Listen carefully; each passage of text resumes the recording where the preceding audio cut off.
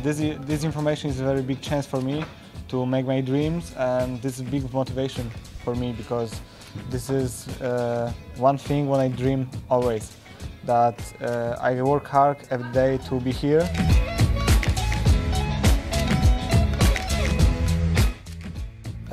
I know everything is important, like physically, mentally, and badminton tactically prepare, that I care about everything like this. I train very hard, but I care more about smart training, not just train every day 20 hours. It's impossible, but I train very smart, so I talk a lot with coaches about it, what we can do better, how we can do this to prepare better.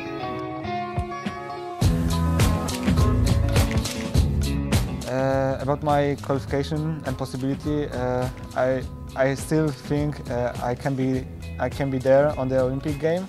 I never lose my hope, so every day I still imagine how it will be nice to be here, and I train very hard for do this, that I never lose the mind. I will not be there.